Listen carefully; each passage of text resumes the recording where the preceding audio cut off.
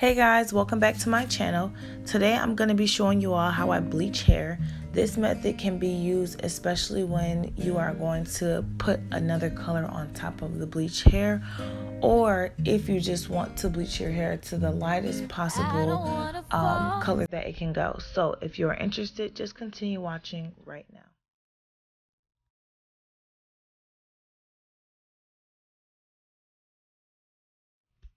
The first thing that I'm going to do is go ahead and mix the powder bleach in the developer. You might want to measure it. I personally don't, because I've been doing this for a long time and I know that the consistency that I need in order for the bleach to properly process and for it to go on the hair as smoothly as possible.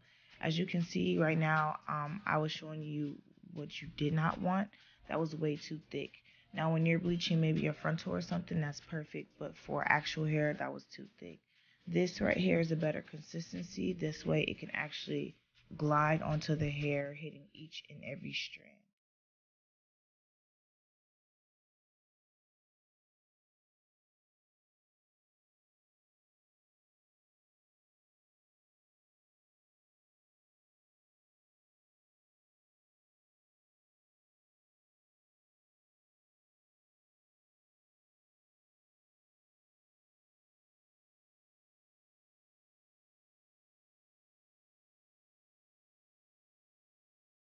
As I'm bleaching the hair, I would really suggest that you all just kind of pay attention to exactly how I'm doing it, how I'm flipping it over to put the bleach on the back as well, how I am smoothing my fingers throughout the hair so that the bleach can actually get on each and every strand. One thing you don't want to do is you don't want to get sections that are too big to the point where when you wash your hair out, you've missed a lot of your hair being bleached.